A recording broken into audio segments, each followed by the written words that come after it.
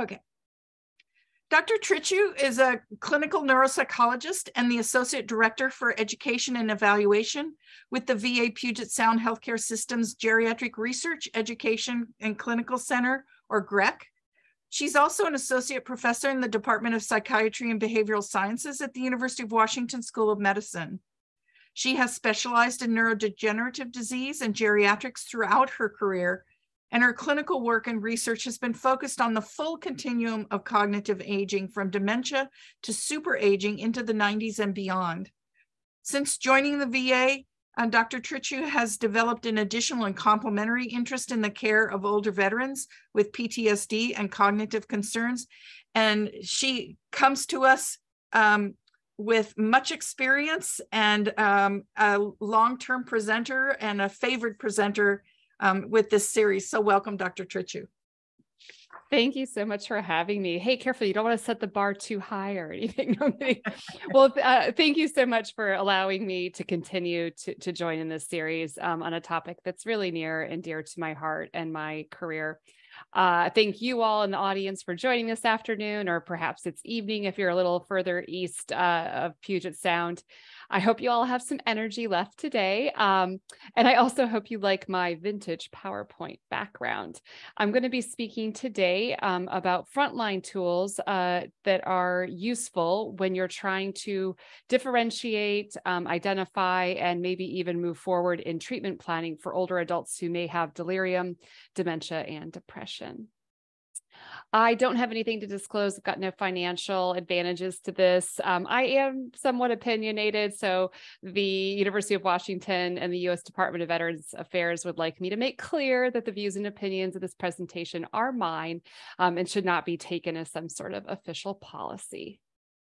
So Dr. Cochran did this great introduction to the 4 M's, and I'm guessing at this point you all have seen these before, but let's just think a little bit about how this Dementia Winter series fits in with that greater context of aging and healthcare. We have these 4 pillars to consider, right, when creating and practicing in an age-friendly healthcare setting. I think it might already be a little bit obvious that we're going to be focusing on the mentation aspect today, but always keep in mind that this is occurring within a holistic situation, both for the patient themselves, but also within the healthcare framework and these other pillars of the 4 M's. And I also really emphasize that medications can have a lot of effect on thinking. So thinking about polypharmacy, whether a veteran is taking their medications properly, either not taking can cause cognitive issues, or perhaps doubling up can cause cognitive issues. That's all part of mentation as well. Mobility doesn't at first seem as connected, perhaps, but if someone has some cognitive challenges and you're, say, trying to work with them to develop new routines, whether it's a sort of occupational therapy in a home setting, or maybe they actually have to learn to use a walker or a wheelchair, the cognitive challenges that they have will have an additional impact on that quality of life that their mobility can provide. And then, of course, as Dr. Cochran said, what matters is really at the top for a reason. At the end of the day, as healthcare providers, we can want all sorts of things for our patients, and we can really try hard not to push our values or our goals onto the patients we work with. But we still need to ask them what matters to them, and kind of always be referring back and keeping this patient-centric viewpoint. So sorry, that's just my little plug for the importance of the 4 M's there. In the talk today, I've got certain learning objectives that I think we're going to hit on with no problem. Basically, I hope that you come away from this talk feeling like you can characterize both all 3, dementia, delirium, and depression, a little bit better than you could before, although I'm sure you all have some sense of some of them.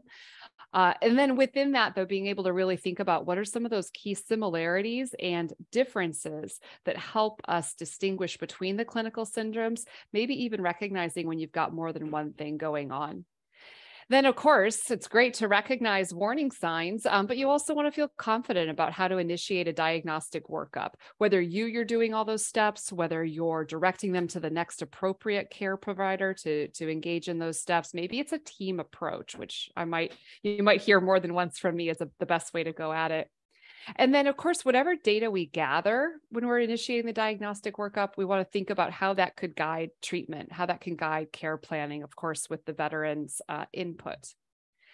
I feel like I always have to do the obligatory couple slides like, hey, why is this important? And so just thinking last year in 2022, the oldest baby boomers actually all turned age 76. They are not young, older adults anymore. By 2030, all of the baby boomers are going to be at least 65. So this population in the United States, and I am focusing on the United States today, is really going to grow a great deal. And it's expected to be 88 million by 2050. Of course, these numbers shift a bit. I haven't seen any good, reliable numbers for the COVID pandemic and what kind of impact that might have. Older adults are important in healthcare because they do constitute a larger proportion of many aspects of care. They are 26% of all physician office visits, a third of hospital stays, a third of all prescriptions, almost 40% of EMR, emergency medical responses, and a little less surprisingly, but important to consider the cost of this, 90% of nursing home residents. This picture is just to give a sense of how high the percentages are in certain clusters across the United States, with a lot of counties actually having 25% or more of their population being over age 65. Now, this sort of has some limitations to what we can draw from this. You can see some of these counties are very huge, some of them are small, and the resources are not distributed in a manner that actually matches this. And so as care providers, even if you don't end up going into geriatrics, I mean, I hope if you're involved in this series that you may have a little love for geriatrics, but then at the very end of the day, you're going to come away being someone who feels more equipped and more excited about caring for older folks in healthcare. A thing to think about also is that, and I talked a little bit about sort of the increased hospital stays, office visits, prescriptions. These things do cost money. And unfortunately, in our country, there are over 15 million older adults. That's actually almost 1 in 3 who are over 65 who are economically insecure. It's more often older women who live in poverty. It's also the proportion is higher in Black and Hispanic adults who are over age 65. And while Social Security benefits do help lift up above the poverty line a lot of older adults, it doesn't exactly put them in the position where they have excess money. They are still, while not economically considered insecure below the poverty line, they still have very tight finances. And I guess this is just a blank slide. Hold on a second here. Oh, right. So I just wanted to think about how are things possibly going to be changing here? And this is pulled from some Census Bureau data. The figure on the right is figure 1, and it's showing just trends. It's a little hard, it's a little blurry. On the right side is female, is how they've defined it, population. And on the left is male. The age scale is right there in the middle, and it starts at the bottom at 0 and it goes up to 100 plus. And then going from the middle outward is 0 millions out to 3+ millions. And you can see, just kind of interestingly, with the green being the 2010 census numbers, you can see that bulge right around 55 back then, that represents the baby boomers. And then you can see how projections up to 2030, which is the sort of purple color, and then up to 2050, which is the lavender, how this is going to shift over time. You can also see that there's going to be a larger number of women aging older over time as well. So just sort of thinking a little bit about how that can affect the resources we have and what we need to do to care for these folks.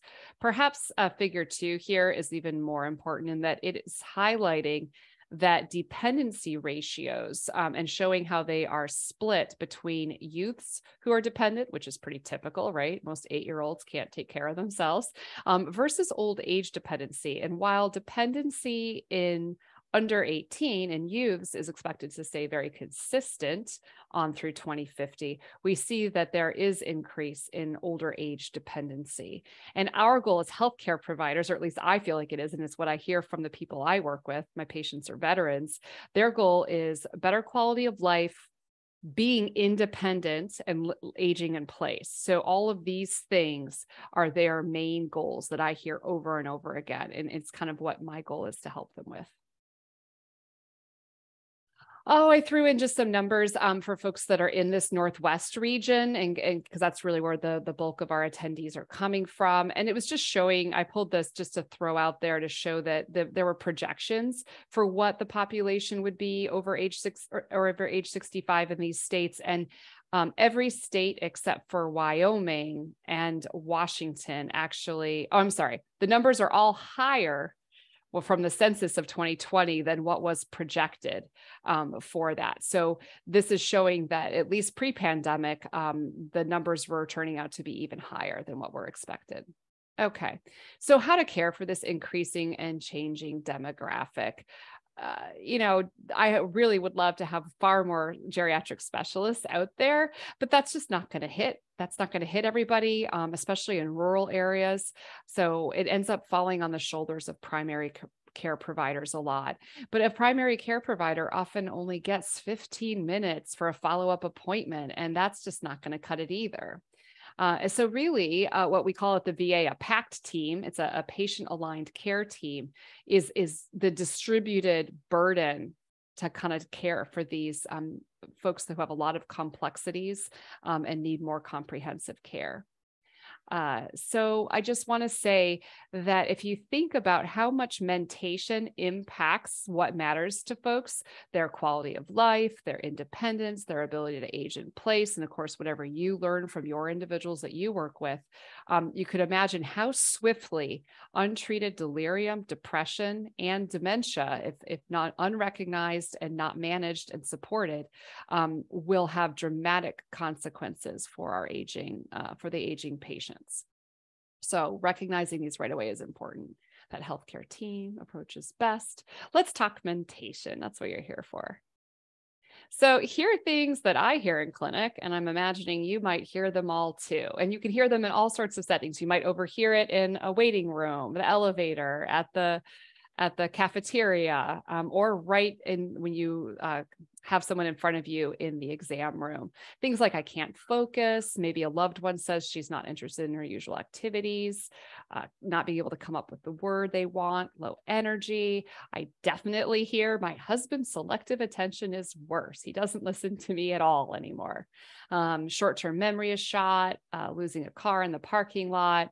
Or maybe way more concerning is, you didn't tell me to increase my atenolol and stop taking HCTZ when you know that you did, and it's documented in the chart. So do you know what these are? Can you immediately decide which one is depression, which one is delirium, which one is dementia? The truth is, they're all red flags, right? But it's not going to be specific to any of the 3Ds in particular.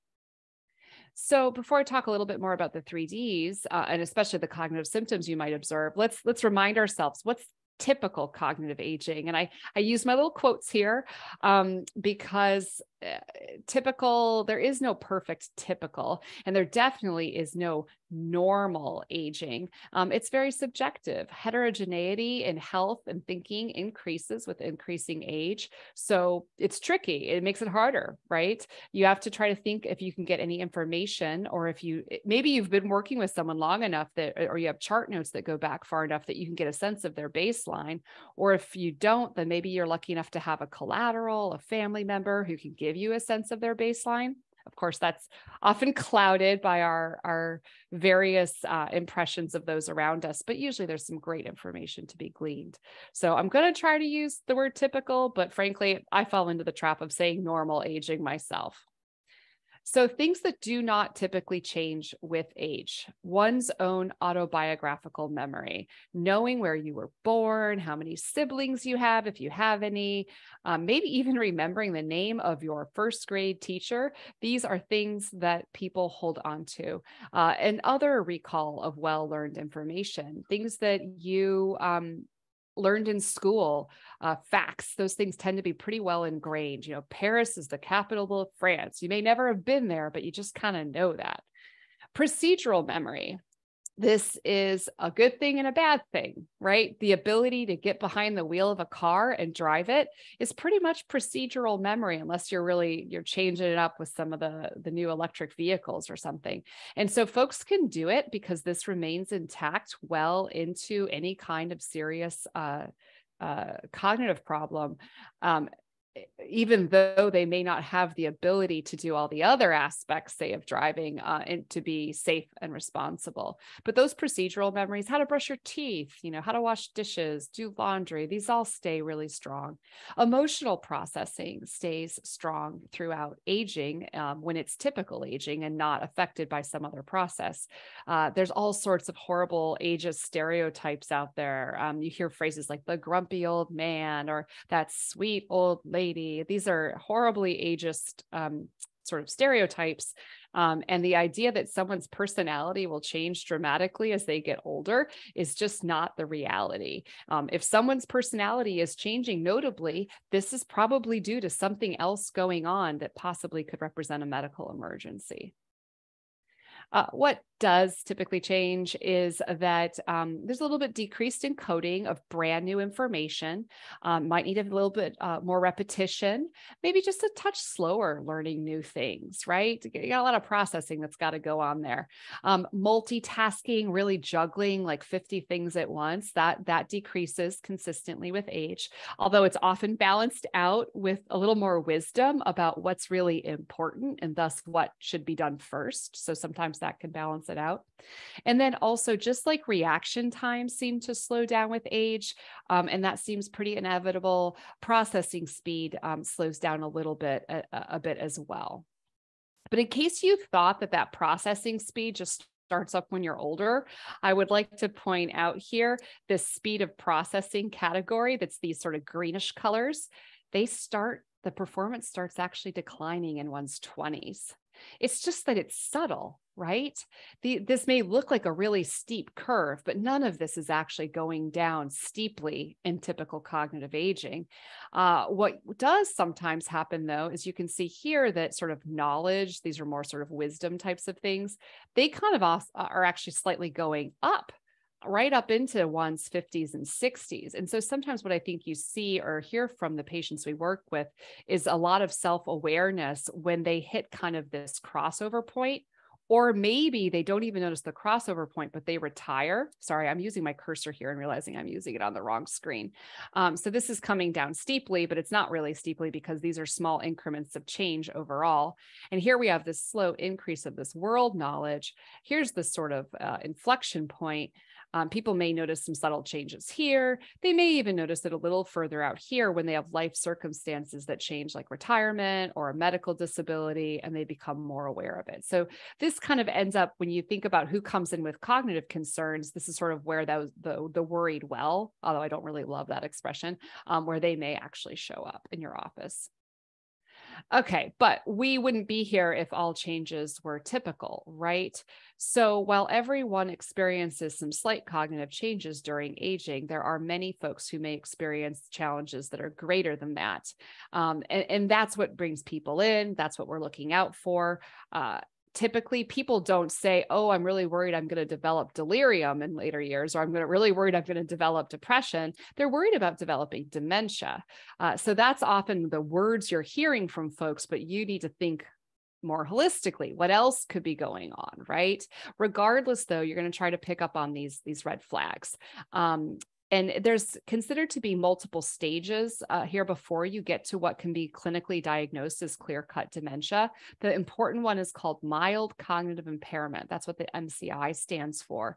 And this is where there are changes that are of concern, maybe to the person, maybe not, but definitely to those around them. They've noticed changes.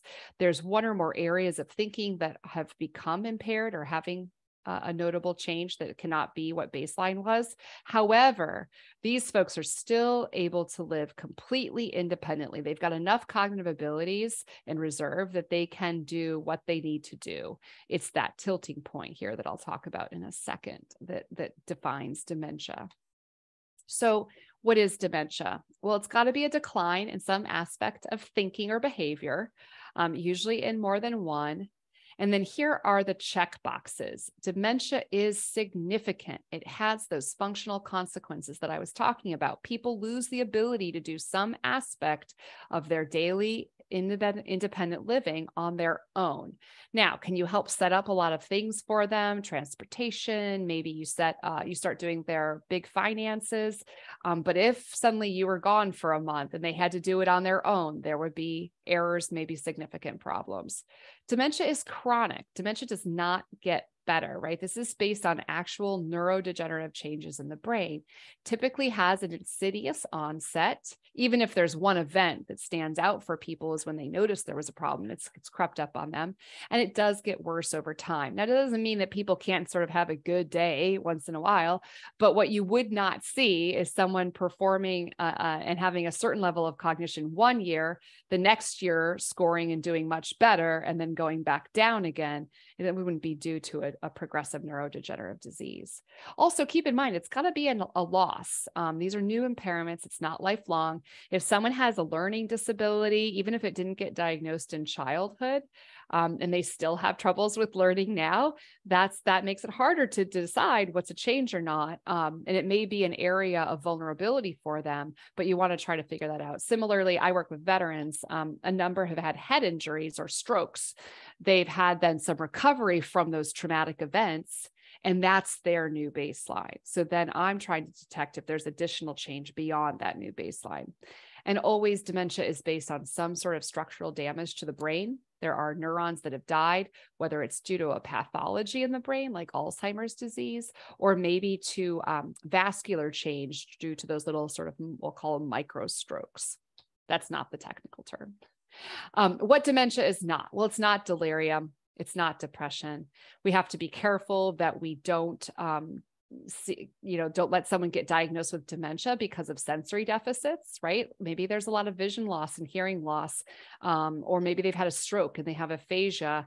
It's tricky, but you have to work around that to figure out if it meets criteria for dementia and rule these other things out. And it's definitely not normal aging. So what are the most typical types of dementia, causes of dementia in older adults? Alzheimer's disease, number one, right? It's the most common. Next is a vascular dementia, which is caused by cerebrovascular disease. So those vascular changes in the brain, they can be big changes, such as like caused by a full stroke, a cerebrovascular accident, or maybe it's more subtle changes that develop over time due to microvascular ischemic changes. The person may not know that those are happening, and only imaging and their performance would reveal that. Another fairly common type of dementia or cause of dementia is Lewy body disease. They're also, for folks that have Parkinson's disease, who are older and have had their Parkinson's disease long enough, it's very common to develop dementia there as well.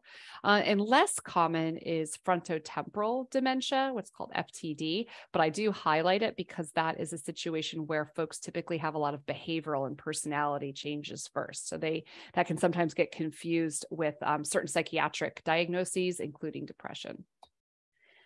So we always have to watch out that we are not missing things that can mimic a dementia. And so I've just sort of lumped a few here. It's certainly not an exhaustive list, but it's things that I typically run into most often. Maybe there's polypharmacy, too many medications, perhaps a B12 deficiency. Hypothyroidism actually can cause a bit of depression, a little bit of cognitive clouding. And of course, organs that are important for, say, clearing the blood, removing toxins, can cause some impairments in thinking, and any kind of actual toxins or poisons can do that as well. There's all sorts of systemic illnesses that can cause something that might look like dementia. Insufficient oxygen or blood flow can cause some changes in thinking. And then this bottom list here, depression, and for me with veterans, particularly a PTSD flare in post-traumatic, I should say PTSD stands for post-traumatic stress disorder. A flare or sort of an emergence of PTSD in later years can mimic some of those early signs of an early dementia. Sleep apnea, probably in the general population, is one to really watch out for. Obviously, if it's treated well with a CPAP, that's less likely to be a cause of thinking changes. But a lot of people don't even know that they have sleep apnea. And of course, it is treatable. So let's say you identify these. That's great. Attack it. But do keep in mind that sometimes the treatment may improve, but not fully reverse symptoms, in which case you want to continue to monitor people. So delirium, back when I was in training, it had all sorts of names, just depending. Were you in the neurology department, or were you in psychiatry? Were you on the MICU, the medical intensive care unit? They sometimes called it toxic metabolic encephalopathy, acute confusional state. But luckily, I think delirium is a much more broadly used term across specialty areas. This really is considered to be a medical condition, not that the others have no medical basis. But the key thing here is that there's typically a much more rapid onset. The deficits in thinking are primarily noted in attention and concentration. All those deficits there can affect a lot of other areas of thinking as well. But acutely, there's impaired attention and concentration. And interestingly, this is where you might see someone seem really clear 1 hour, and then 2 hours later, they are confused. They don't know where they are. They're maybe, even if they're in the hospital, trying to pull out lines because they're scared. And so we typically look at infections, medication problems, other metabolic abnormalities as the most common causes. And what is challenging is that in older adults, the mental status changes can precede any objective signs of illness. So say a urinalysis to detect a urinary tract infection might look fairly normal when they first show up at the ER if one's done, but hopefully they're hospitalized for their safety if it's needed, and the follow-up shows that there is a urinary tract infection and treatment is initiated. Also, and this is what I cannot help but stress enough, is delirium is under-recognized. It's under-recognized in all sorts of settings. Even in inpatient units, it's under-recognized, but it's especially under-recognized by caregivers, family members, primary care teams, and even sometimes in emergency rooms. If you are interested in doing a deeper dive reading of delirium, the first author of this Lancet article here, Sharon Inouye, is just really the leader of research in this area for clinically meaningful research in this area, and her Boston-based delirium research group. She's the guru. What's delirium not? Well, it's certainly not insignificant. There is significantly increased mortality when folks are followed over 6 to 24 months. This has been shown in many different settings across many different research groups. It's not dementia. And it's not rapidly resolving. I stress this because remember how I mentioned those mental status changes can show up before the objective signs of illness? Well, guess what? An infection can be cleared before the mentation clears. And this, if you work in, say, a discharge setting from the hospital, you really have to think about, where are you sending them home to? If they're going home to where they are alone and there's no one going to catch if they make mistakes or double up their medications or don't eat for 2 days, you probably will see them right back in the hospital. For those of you that may end up more on like primary care teams and in those settings, just be ready. When someone comes to you for that follow-up visit out of the hospital, please, please, please be on the lookout for any signs that they might still have an unresolved delirium or that they're starting to develop another one. And delirium is not normal aging. So I think if I haven't beat this horse, I'll probably beat it a little bit more. Hospitalization is a high risk factor for delirium. It affects in older adults up to 40%. There are a lot of studies that have tried to figure out, well, what beyond hospitalization are those risk factors for this to happen? And you can see here, one study found that dementia is one of the biggest risk factors for developing delirium in the hospital. The general illness severity of what brought them in, having a visual impairment, being catheterized, and a few other factors as well. Longer hospital stays are problematic. Another study that I thought was quite strong with a really large sample is this hip fracture hospital sample. And they found, just coming in for a hip fracture, 35% of these folks ended up or had a delirium at some point. And here were the factors that they found were associated with that higher risk: greater age, dementia, actually having had delirium before, and then a couple of these other things. So I think I've mentioned most of these red flags for delirium. Maybe what I haven't commented on, though, is the fluctuating sleep disturbances there in the middle. That can be a first sign. And then moving into what could either be a hyperactive or hypoactive state can be indicative of delirium. And folks may even shift between these. So the thing I always worry about is the hypoactive person with delirium. The agitated person may get hurt or hurt themselves, but they often end up in the ER. The hypoactive person is the one who it may not be recognized in. And one of my saddest stories was a caregiver that there had been a diagnosis of early dementia. And then I saw them back again after a hospitalization. And the wife felt horribly guilty because he had been in a phase of dementia where he was pestering her with questions, the same question over and over. And then over the course of a week, he kind of just stopped asking her questions and just sat in his chair and was quiet. And then one day she went to rouse him after what she thought was a nap, and he was unresponsive. And then, of course, called the ambulance, the EMR, and an ambulance came and realized that he had a delirium. And he was fine, but her guilt was pretty high. So as as healthcare providers, we can try to help people know what signs to look for, to call in or to bring them in. Hallucinations and some paranoia can show up with delirium. And as I mentioned, sort of that increased somnolence. So switching to depression, our third D, this is sometimes a little easier to distinguish, but not always. Overall, Emily, yes. Emily, can I just, there's a few questions about delirium in the chat. Oh, good. And because I've got my screen set up this way, I can't see the chat. I'm tracking it. Lisa's asking, aren't anesthetics a high risk factor for delirium and overuse of narcotics? Well, narcotics definitely can be a risk, can increase risk for delirium. So I think you mean like anesthesia for a surgery.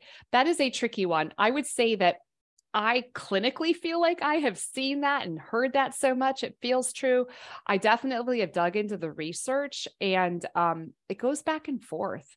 I think what always complicates it is that the surgery is being done to help something that, typically for a thing that might have already been likely to cause a delirium otherwise.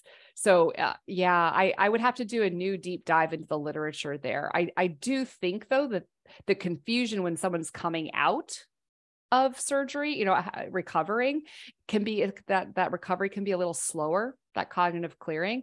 And so again, discharging people too soon to go home and mess up their medications or whatever would definitely be a risk factor. And then others brought up were UTIs and PNA and electrolyte imbalances. Is that the question? Because definitely UTIs are a huge top of the list, and those other markers on panels would also be indicative of that there could be a medical problem causing a delirium. Yeah. Okay. That's it. Thanks. Okay, great. Yeah, and I don't mind an interruption, folks. So definitely, if it feels like it's sort of in the moment, please just put it in, and hopefully Dr. Cocker will cut me off again. I do like to talk.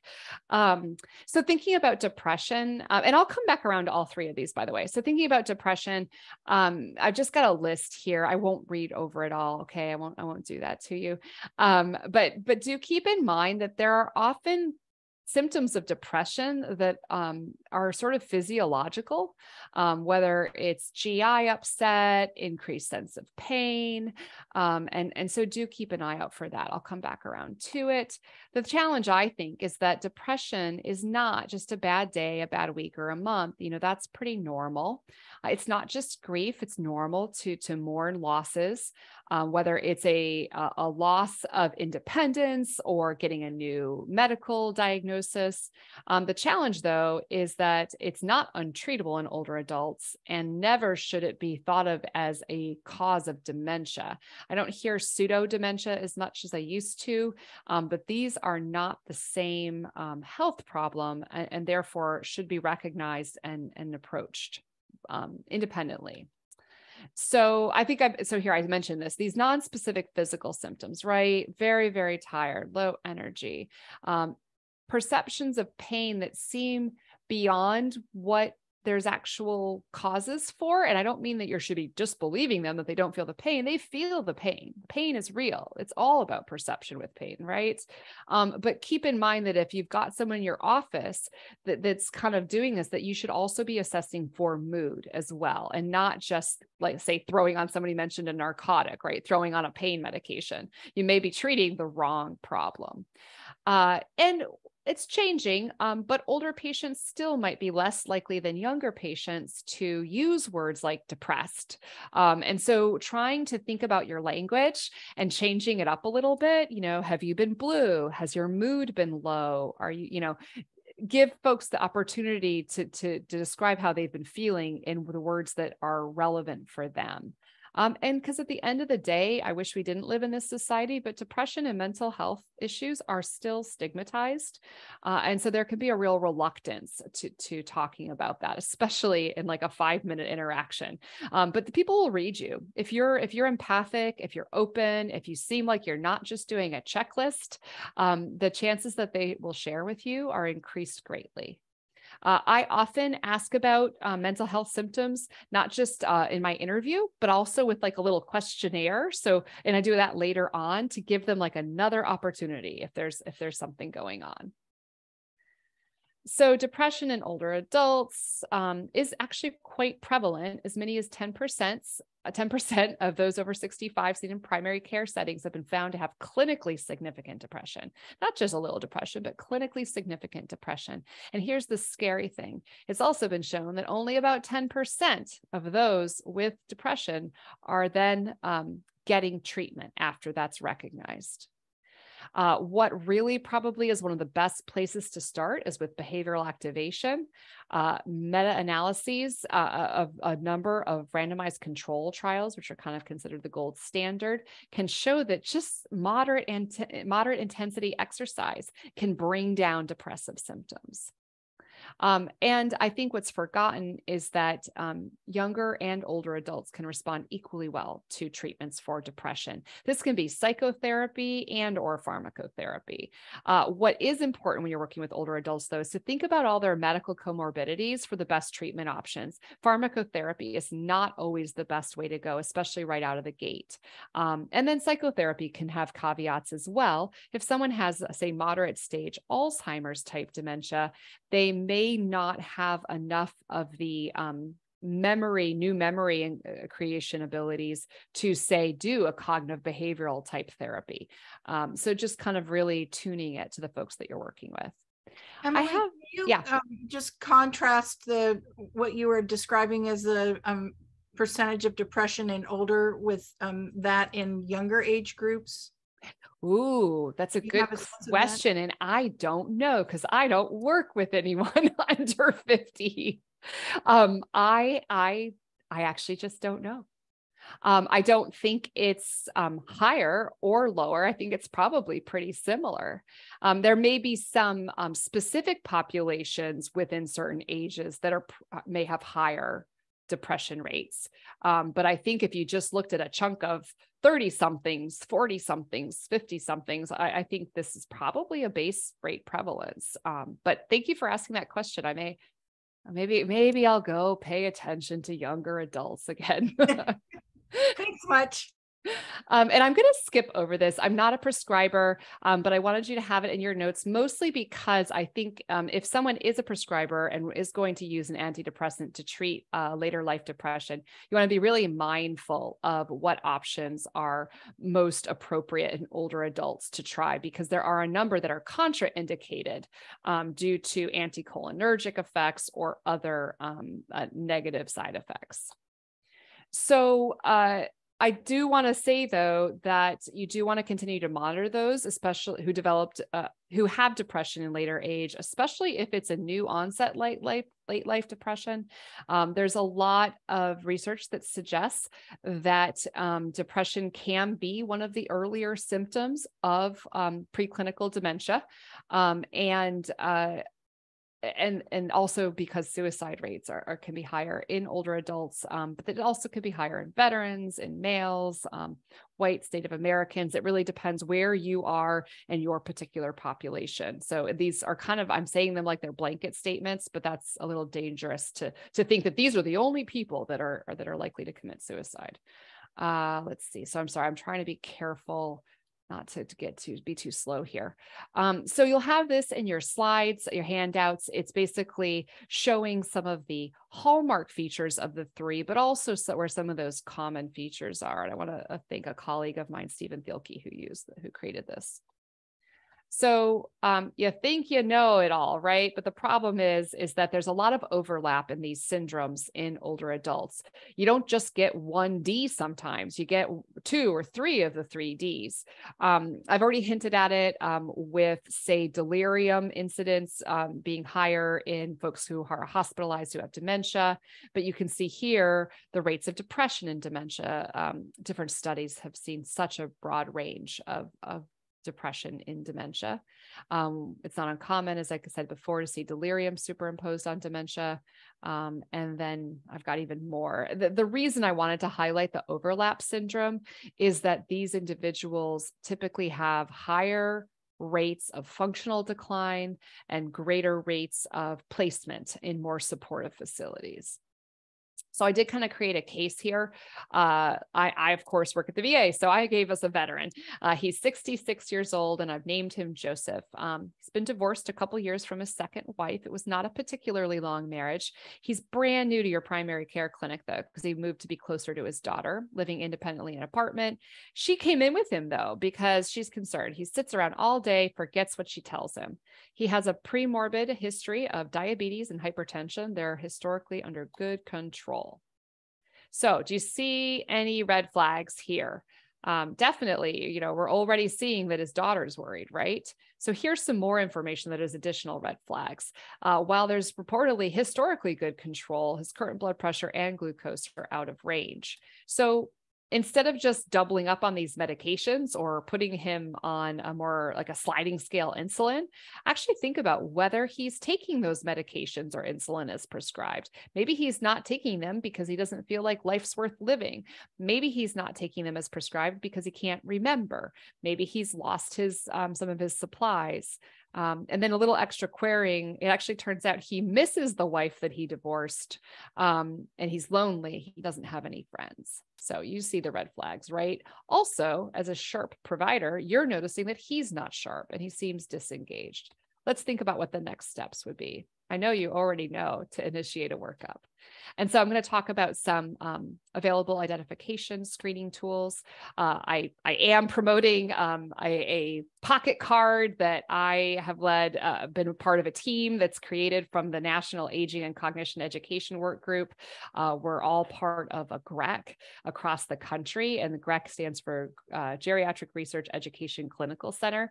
Our most recent update was just from 2021, updating from previous versions from 2014 and 2011. So this pocket card has all the tips and tricks for what you should look for and tools for trying to assess. And there's a little like, hey, do be thoughtful. This is just a suggested approach. It is not the entire assessment. So there's my caveat as well. So for delirium, it highlights the symptoms. It reviews the CAM, the confusion assessment method. And then on a new card that we have, that I can show, it's a delirium reference guide that goes deeper into outpatient delirium work. There's actually the BCAM. So it's a brief confusion assessment method. And I just love this algorithm out of Vanderbilt that they created from the information in the BCAM to really help with the flow of trying to catch this.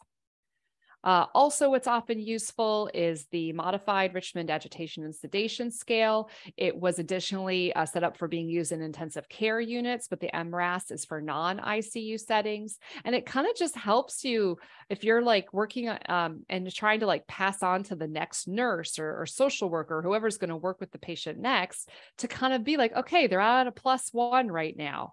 And then they come back a week later, whoa, they're a +2. What's going on? So it really just helps with tracking over time. And so here's a picture of our new 2022 Delirium reference guide. The picture on the left is of the front of it. And then this middle part here, this right picture is because it also has a number of suggestions that you can share with the family members of ways to modify the environment, enhance daytime activities, and approach someone who may have had delirium in the past to help prevent delirium, or someone who's resolving from delirium to continue to get better and to watch that they don't slip back. So always use collateral sources of information if you can when working up delirium. It's a broad differential. The delirium reference card uses the delirium acronym for what the differential could be. I watched death when I was working with med students back when I was in grad school. And that's the one I stuck with because for me, it really emphasizes just how dangerous delirium can be if it's not caught. So the good news, Joseph's workup was negative for delirium. Now, depression, I think I just always want to drive home the fact that you don't have to be a mental health professional to ask about symptoms of depression. There are recommended tools that can guide you. The real thing that you need, if you're not a mental health professional, though, is a plan for what are you going to do if you get a positive on a screen? Like who's your warm handoff? What resources do you have to take them people to the next place if you do recognize something's going on? And always keep in mind, screening is covered by Medicare Part B, and so is screening for cognition and things like that as well. The PHQ-2 and PHQ-9 are related. We have the PHQ-9 in the 3Ds card. It's well validated, it's free, and it's pretty appropriate across all ages, actually. There's also the Geriatric Depression Scale. I use the 30-item version in my own clinic, but the 15-item version is good too. And at the VA, we actually are required to, and it's good that we do, the Columbia Suicide Severity Rating Scale. And we do that because just depression being suicidal is a slightly different beast than being depressed. People can be suicidal for reasons that wouldn't necessarily flag on depression scales, and vice versa. So you really want to think about those somewhat independently, although being depressed puts you at increased risk for suicidality. I'm making it sound like it's circular there, but it's a bit more challenging. So here's the PHQ-2. I do recommend not just doing the PHQ-2. This one really just kind of very simply asks little or no interest in doing things. That's sort of that anhedonia piece. And then just a real direct question, have you been feeling down or hopeless?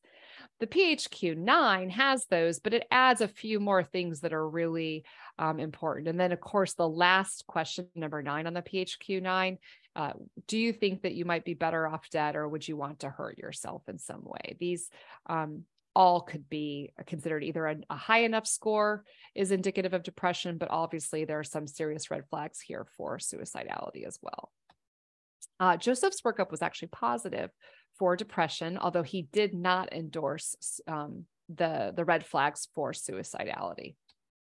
I do include in your notes here the SSRS, the Columbia.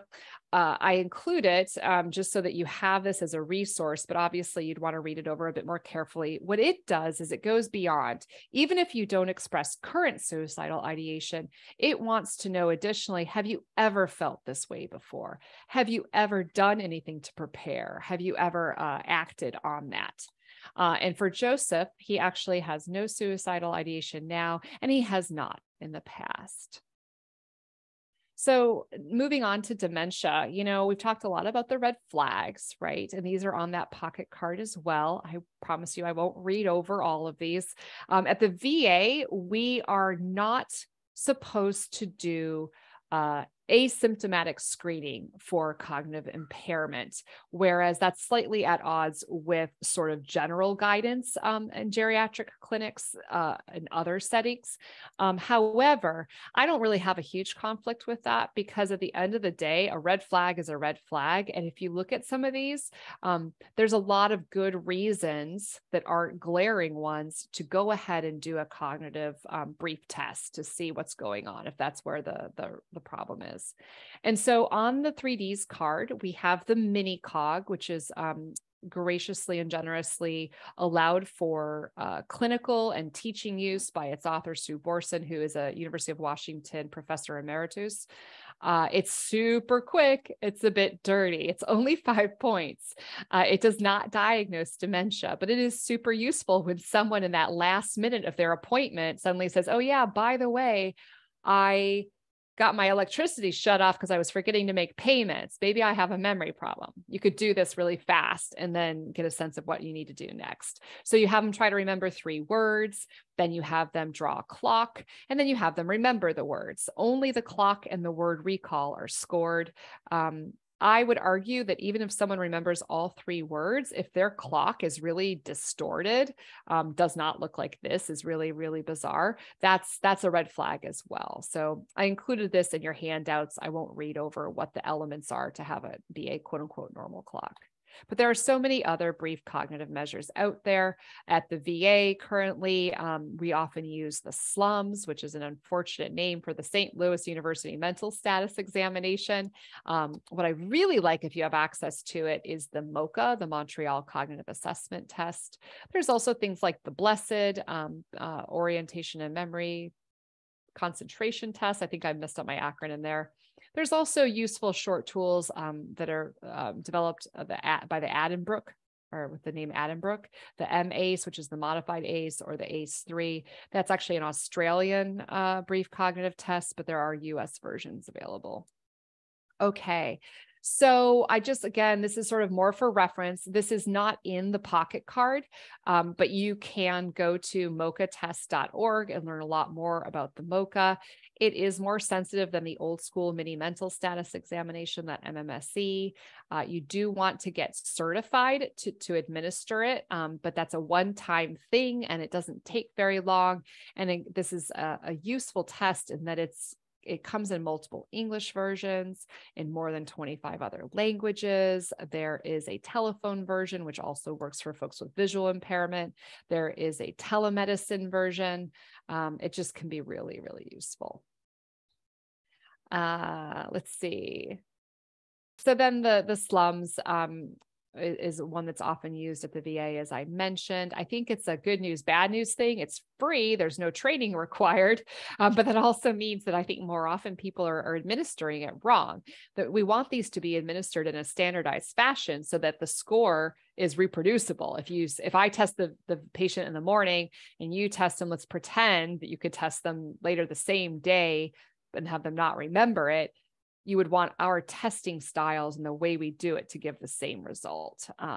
There are a lot of biases, though, with the SLUMS. It had a really small research sample. There's been less follow-up research, probably because we VA employees don't get much time for that.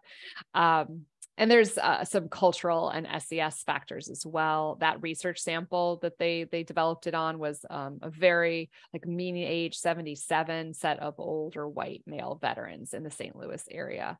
I would say, though, that it is pretty adaptable for telephone. You just basically prorate it, and it's a 26-point possible. And then also for telemedicine, it's very easily adaptable, although there is no official version. So why would you want to use a brief cognitive test? I think the number one reason is to get a quick sense of global cognitive function. Glaring deficits will show up. You can also use it to follow people over time. Say with the MoCA, you could even do it multiple times over the course of a 1-week inpatient stay. You can do it over the years to see, is this sort of is there stability to their thinking abilities or not? And then in a medical setting, I mean, it's pretty useful to know whether there's any reason to question whether they have decision-making capacity. I would say that's a little bit of a CYA situation, but that's with the best interest of the patient at heart, of course.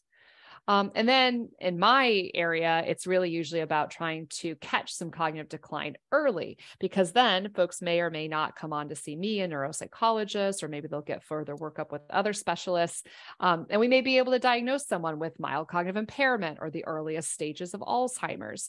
And this can have many benefits, whether it's the early introduction of a cholinesterase inhibitor for Alzheimer's, perhaps most importantly, catching any reversible influences like sleep apnea, and that chance to do some care planning. And then oftentimes it's assisting and motivating patients toward positive behavioral change. And in that, I'm thinking of situations where maybe I have someone who started drinking too much during the pandemic, and they need that mild cognitive impairment diagnosis.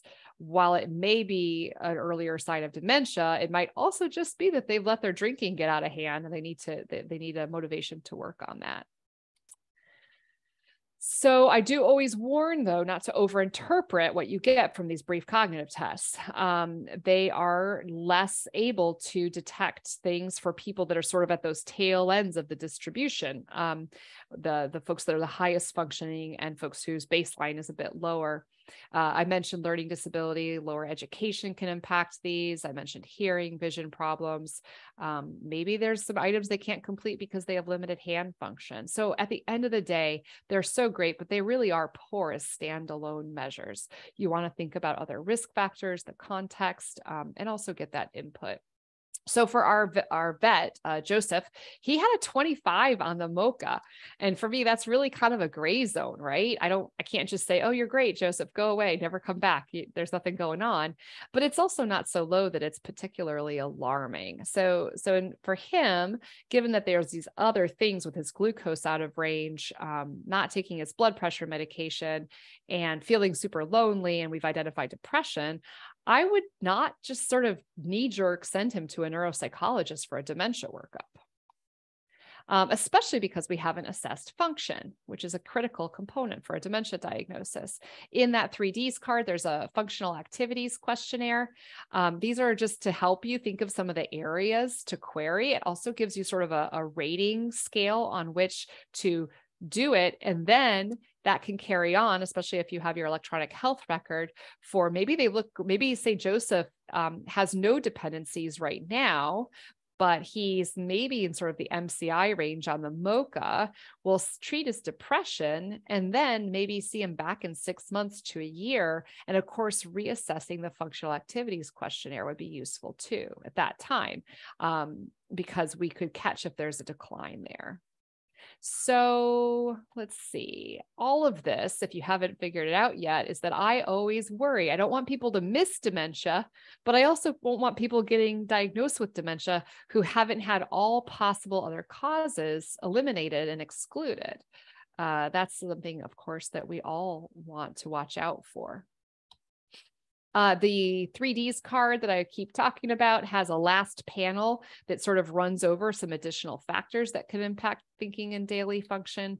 And I use that sort of as a segue toward what I really would love for our healthcare system to get to the point of, where we actually really focus on healthy brain aging, thinking more about risk factors that can be managed or avoided that could promote resilience, reserve, and thus sort of stave off any of these changes in mentation, actually, really all three of them.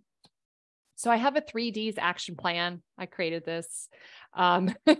It's really silly, but it's basically just, it gives me sort of this stepwise approach, right? What's step one? It's to identify and then rule out, right? And then that could lead to just following people over time, monitoring them. It may kick you up to a more in-depth evaluation, depending on what you find. Always keeping in mind, though, that if you're in the monitoring phase, you might need to kick up to an in-depth evaluation at some point. And I think some of the reason I love working with older adults is that there's rarely just some perfectly clear-cut, obvious thing going on. These are often really complex people. They've lived lives that have had a lot going on, and thus, to me, are very interesting. So let's think back about Joseph. Here's sort of that reminder of his background. We were able to solidly rule out delirium. Depression was indeed identified and treatment was initiated. But I would argue that dementia is to be determined. We're certainly not throwing that one around with him yet, but I would have it in the back of my mind over the next year or so to keep an eye.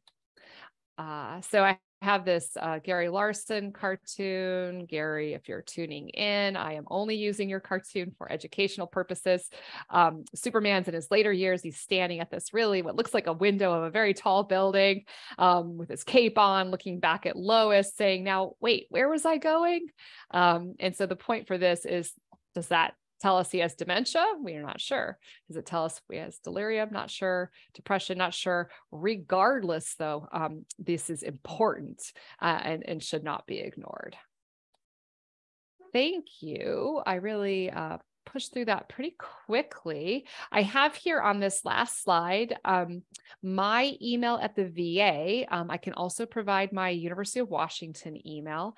And then also Julie Moore is a nurse that I work with, our GRECC education nurse, and she is the person to whom you could send requests if you have them for yourself or for your clinic for any of those 3Ds pocket cards or the Delirium reference guide card, which is our newer product.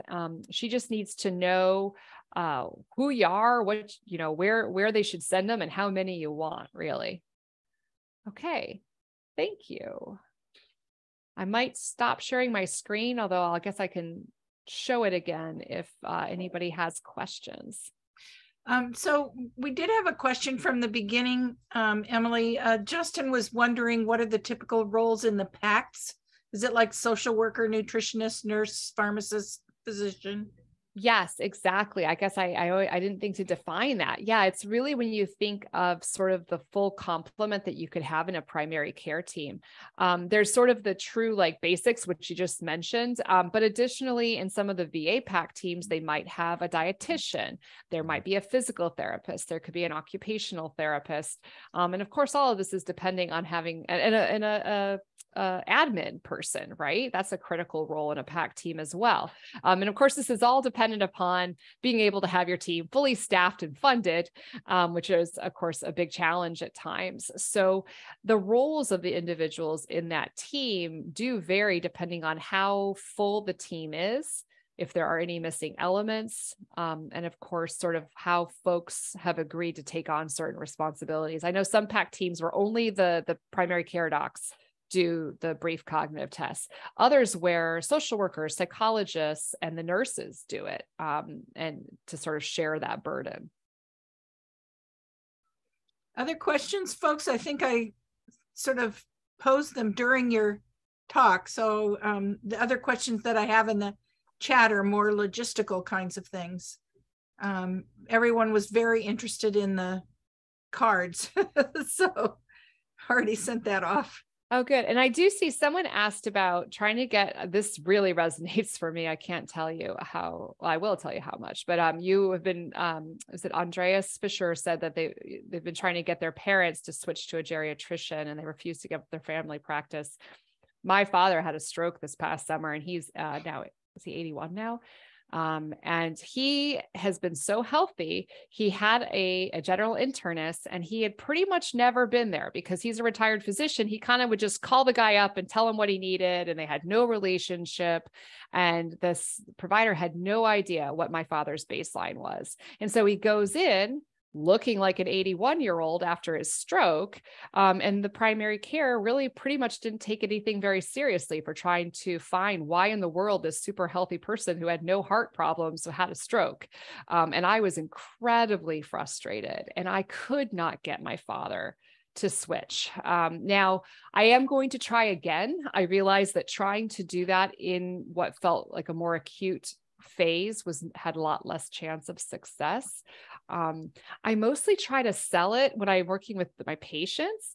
Well, first of all, don't sell it if there isn't access. That's another challenge. There are not enough geriatricians out there. So availability for a geriatrician might not be possible.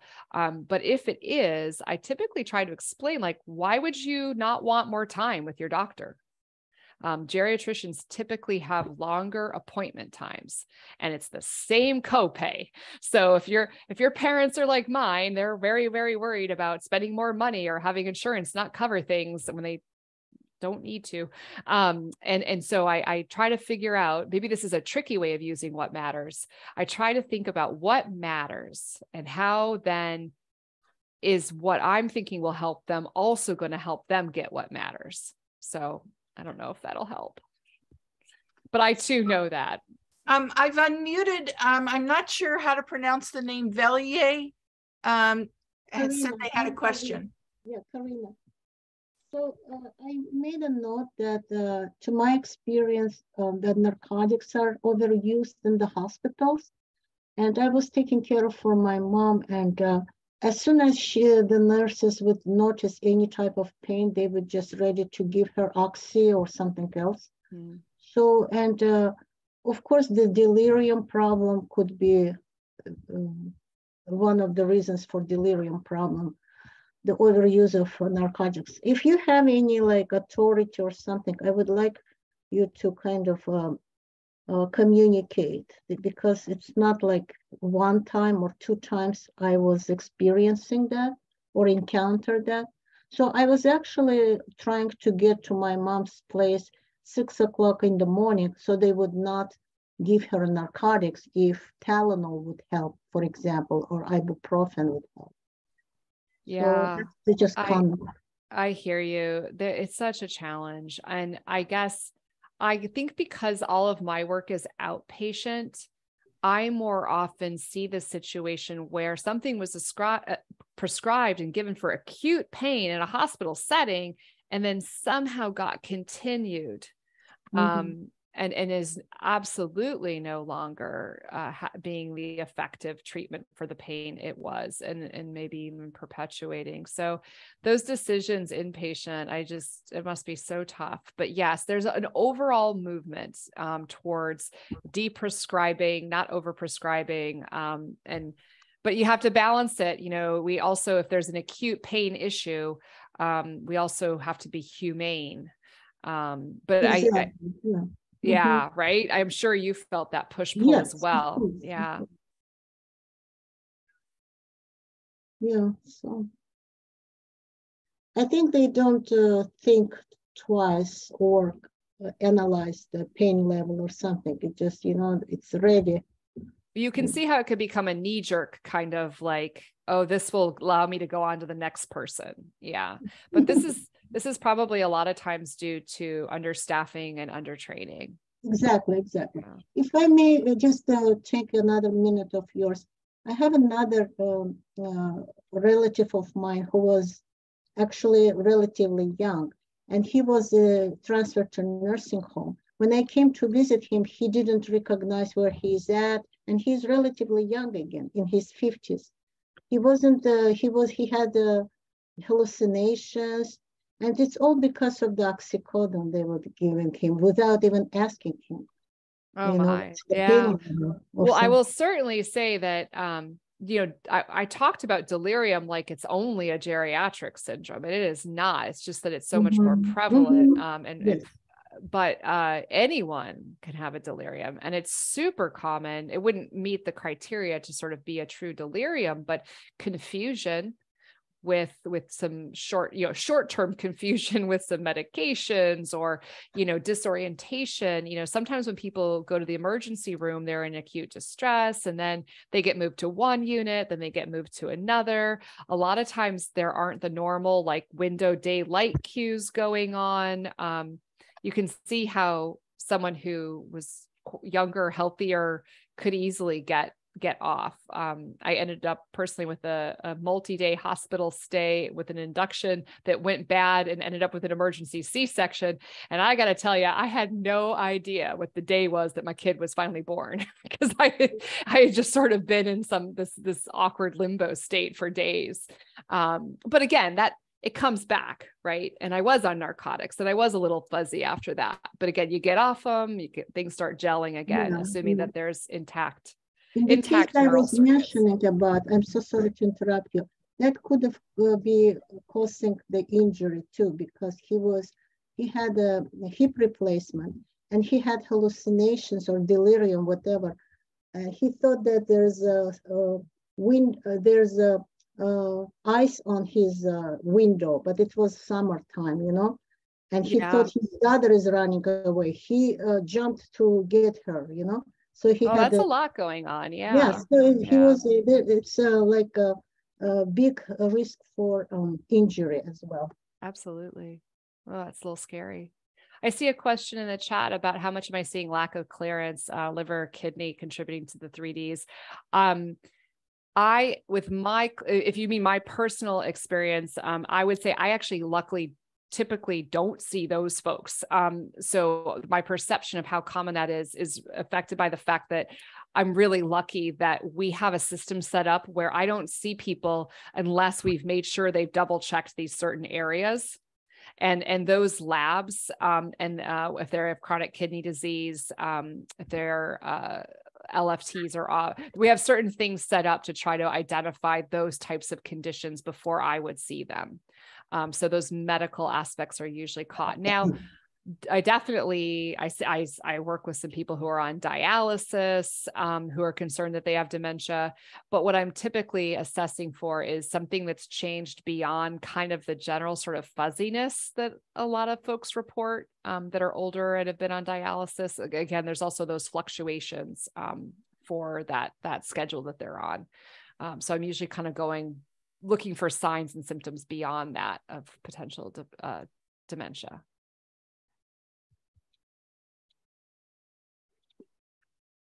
So it looks like there's some issues with the evaluation survey. My apologies, everyone. I will check with the powers that be to find out what's going on and see if that I can get it to work.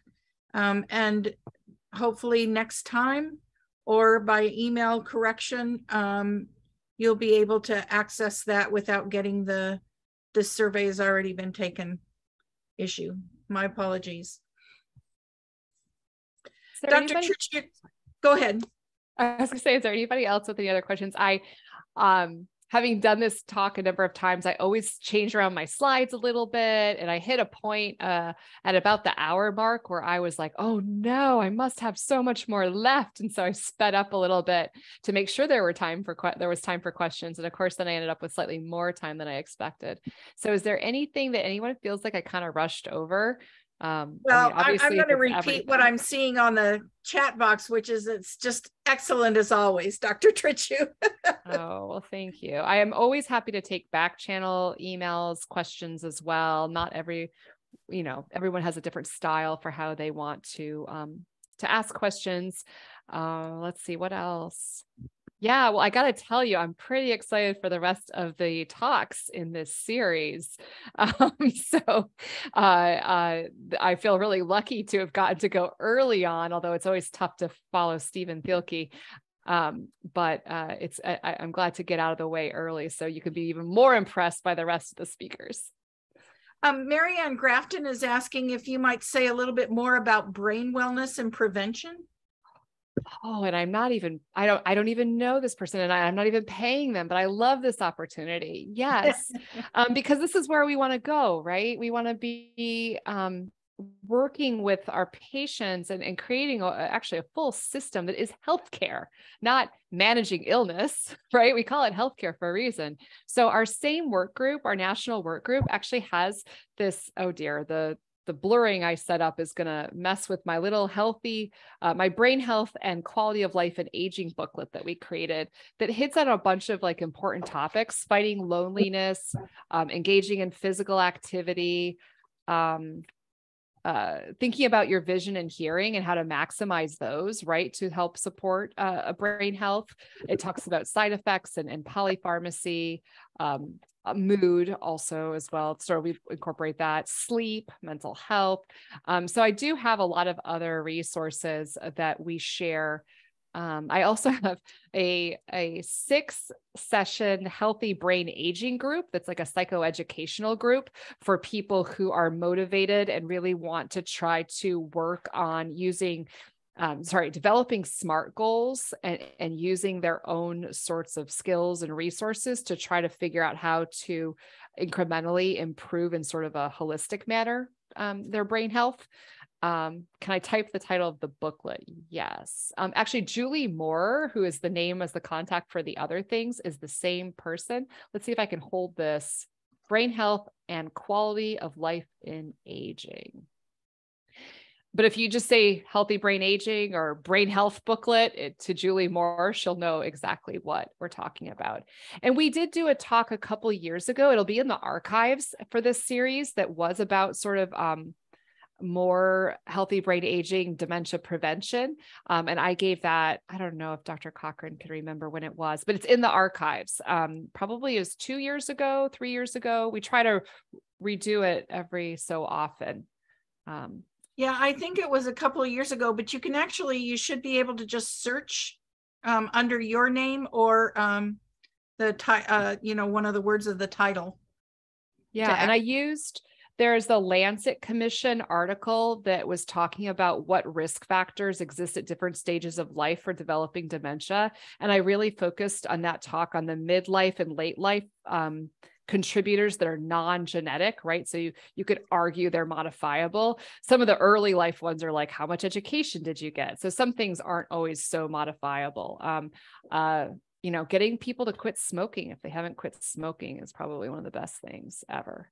I just put how do I do this?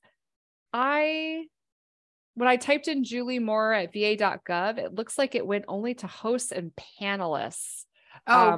Yeah, I'll send it. I put that in the chat box earlier, but I'll send it again. Okay, thanks. I think I have limited. No, you can just select more people. Just for the audience, they do not want to give me full control, right? Like that would be dangerous. I would probably really screw up the system. Oh, thank you. Thank you. Yeah. So I incorporate brain health information pretty much no matter what I'm diagnosing. I don't care if I'm diagnosing someone with dementia. We're still going to talk about proactive things they can do to improve quality of life and support brain health. And again, it's doing this what matters kind of way, right? Like I'm certainly in a patient who hates crossword puzzles. I'm not going to tell them they should go do a bunch of crossword puzzles. And if their goal is not to work on that, but their goal is that they want to be able to continue to walk their dog, I'm going to problem solve with them over, okay, what can we do to create support systems so it's safe for you to go out and walk your dog, even though you were getting lost? Maybe there's a way to do it that can be done in a safe manner. Oh, sleep too. Absolutely, Lavon. Sleep is like my number one. In fact, in the booklet, it's number one. It's the first page in the booklet is sleep. I can't stress how much I've been able to see at least a sense of improvement, even if it doesn't come out on objective testing. Having someone help get their sleep cycle regulated, getting slightly better quality and quantity of sleep can make a real big difference, mostly because it makes your mood better too, right? That can kind of have such a downstream effect or a ripple effect is what I'm trying to say.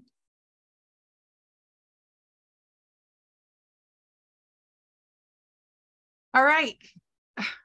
Thank you so much. This is always such an excellent presentation. I learn every single time new ideas. I really appreciate all of the focus on assessment and that sort of thing as well. Everyone, I'll get the evaluation survey fixed, and you should be able to fill it out next week without problem. And thank you so much for attending. Thanks everyone. Oh, you're welcome. Thanks.